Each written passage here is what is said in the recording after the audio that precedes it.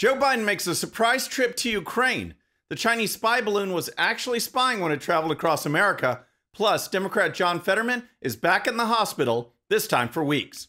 All that and more. I'm Bobby Eberle. This is the 13-Minute News Hour. And God bless the United States of America.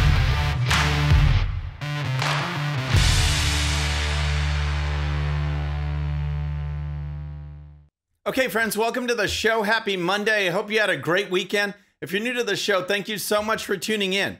We're going to start with Joe Biden in Ukraine. And you know how presidents make surprise trips to visit the troops on Christmas or Thanksgiving? Well, Biden made a surprise trip to a place that has no U.S. troops. Yep, Biden paid a surprise visit to Ukraine, which now has American tanks and a whole lot of American money. Maybe that's what he was visiting. And guess what? Biden has now pledged even more. And just today, that announcement includes artillery ammunition for HIMARS and howitzers, more javelins, anti-armor systems, air surveillance radars to help protect Ukrainian people from aerial bombardments.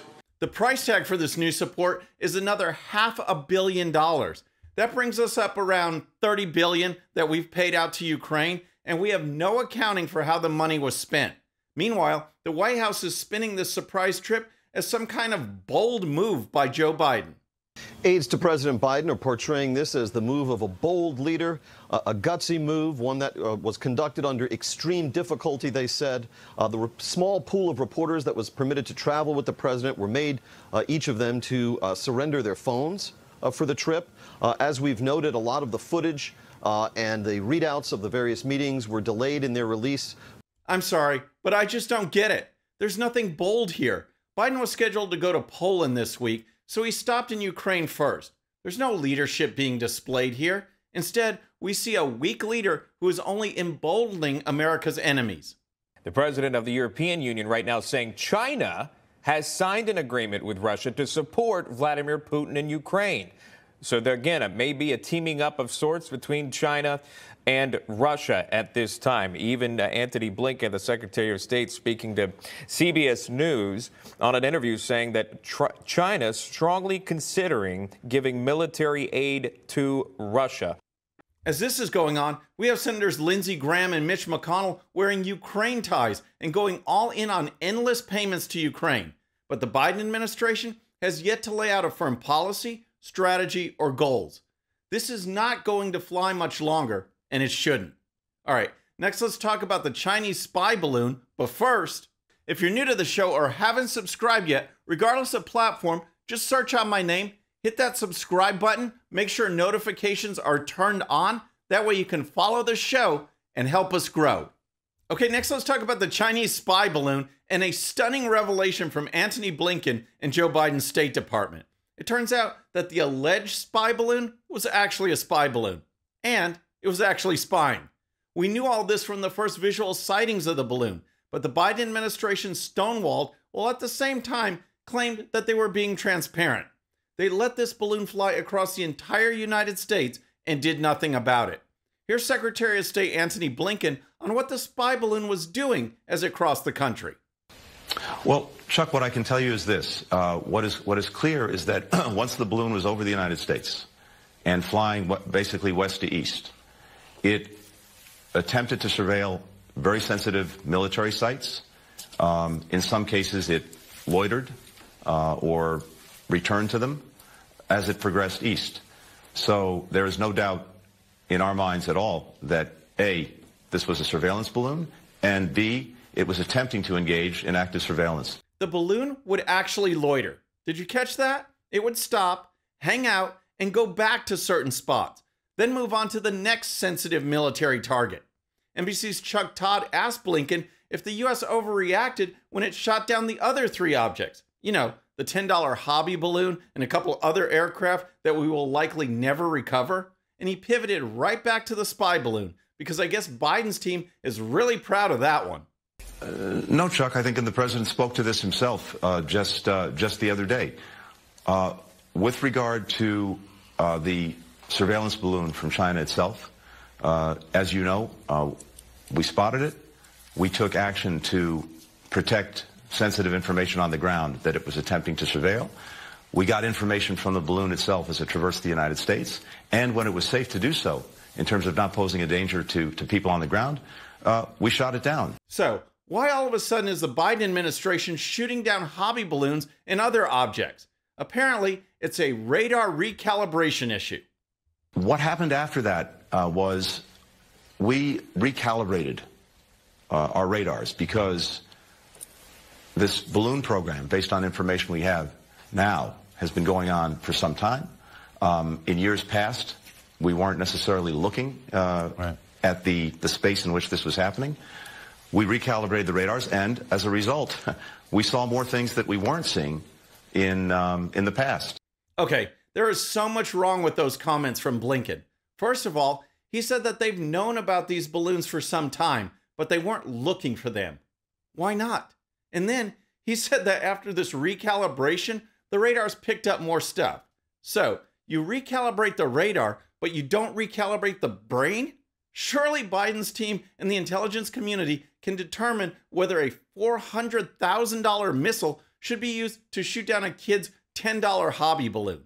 But the real kicker in all of this is from the report from CBS News that U.S. intelligence saw the spy balloon lift off near China's south coast and tracked it for nearly a week before it entered U.S. airspace. Biden knew about this from the moment of liftoff. He could have shot it down over Alaska, but instead, it loitered over sensitive military targets. Great job. All right, next let's talk about Pennsylvania Senator John Fetterman and his ongoing saga with health issues. And this is just sad, because Fetterman, along with Joe Biden, show a win-at-all-cost mentality that completely disregards whether a person is fit for office or can actually do the job. Last summer, Fetterman had a near-fatal stroke, and with that recovery, say for a person who is not in the public arena or high-stress environment, there are a number of challenges. At United Hebrew of New Rochelle, residents recovering from stroke are watched carefully for signs of depression as they cope with impacts on their ability to move and communicate. For a lot of people, that can be a very humbling experience, and it can also lead to issues with self-esteem and therefore an increase in depressive symptoms. So let's get this straight. Following a massive stroke, not only are there possible physical limitations, movement, sensory processing, comprehension issues, but because of those problems, there's also the issue of depression. It's known. It happens. And this is the person the Democrats kept pushing and pushing and pushing. On the campaign trail, Fetterman would give statements like this one on Trump tax cuts that are just incoherent.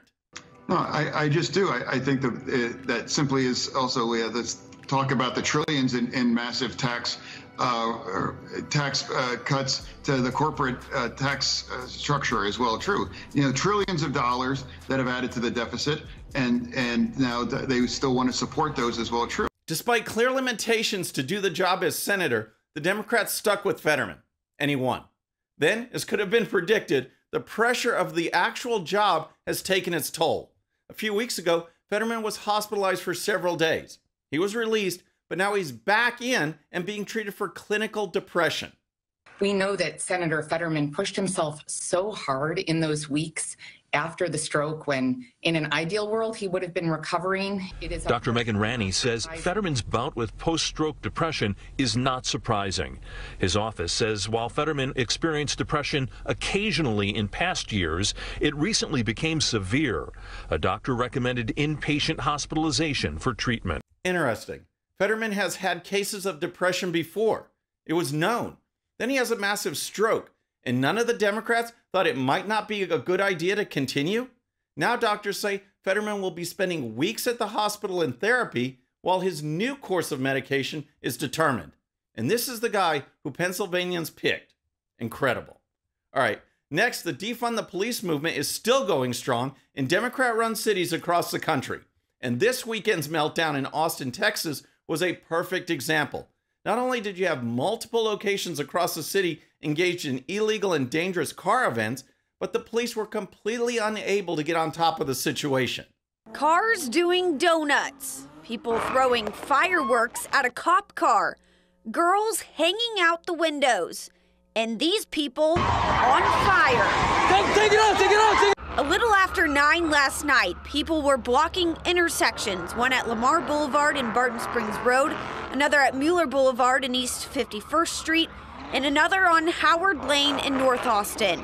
Oh my gosh. Friends, this wasn't at some racetrack. This was occurring at regular intersections in Austin. And yes, those people on fire are probably idiots. But these intersections are going to have regular people too, driving cars or walking, just trying to live their lives. Where's the law and order? Well, it's defunded, and the results show.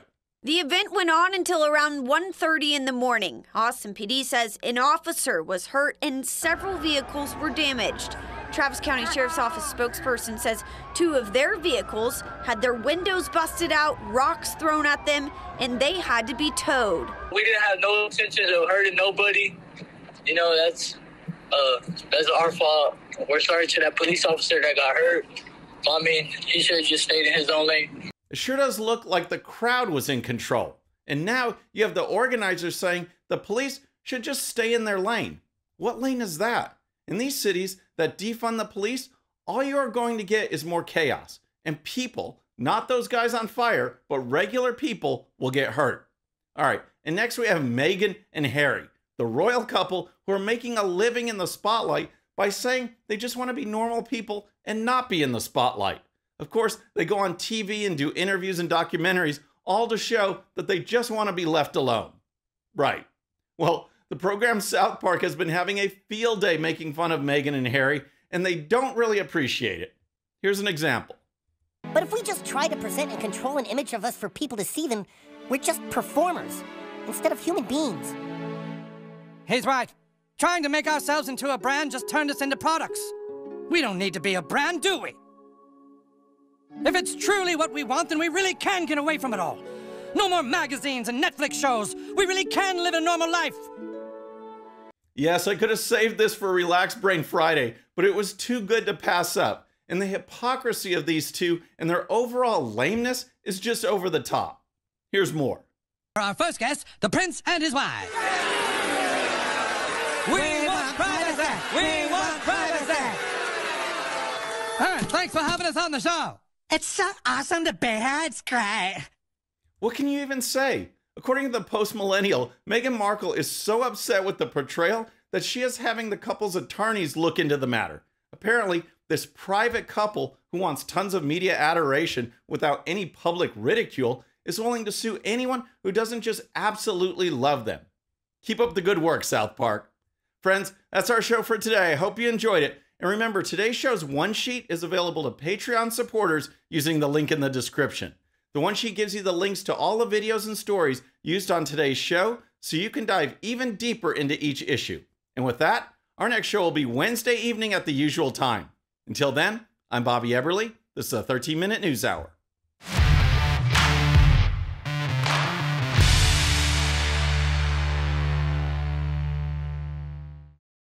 All right, friends, thanks again for tuning in. I really appreciate it. And before you go, please hit that subscribe button above. Once you do, tell your friends, share it, spread the word about the 13-minute news hour so we can keep growing. And for more great content, check out these videos right here, and I'll see you next time.